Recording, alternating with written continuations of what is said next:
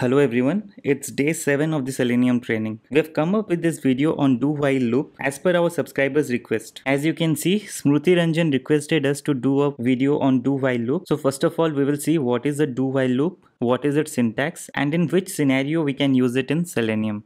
Let us create a new class and name it as do while loop.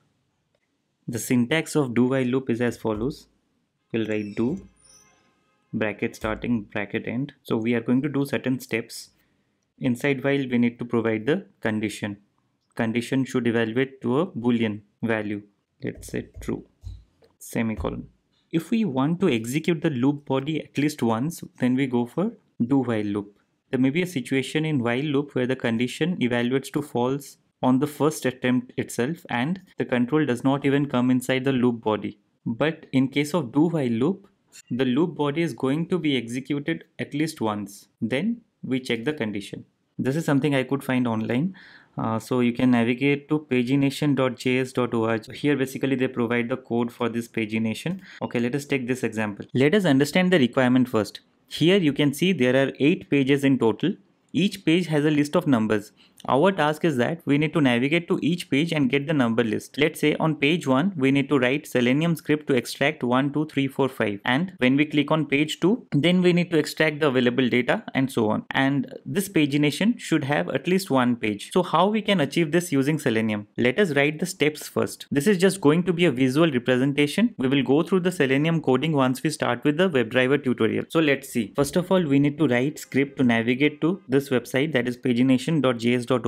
I'll just show a simple example. So we are going to discuss in detail how to identify the elements in the upcoming videos once we start with the Selenium WebDriver tutorials.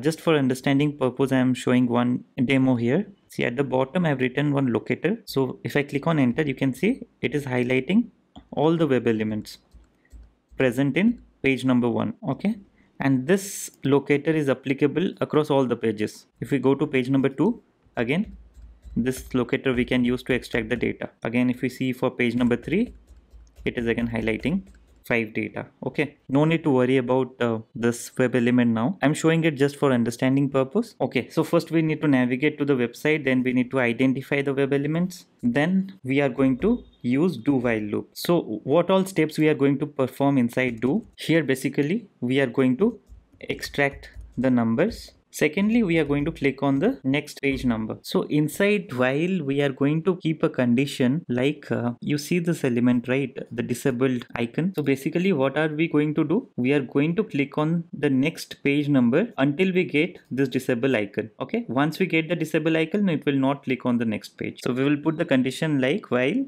disable icon is not displayed, it needs to perform these steps. So since in the requirement it was told like this screen will be having at least one page, so we need to perform these steps at least once. Okay, then we will check the condition until we get the disabled icon. So this is one scenario that I could think of. Hope it is clear now. If anyone has any other scenario in your mind, please let us know in the comment section. Thank you.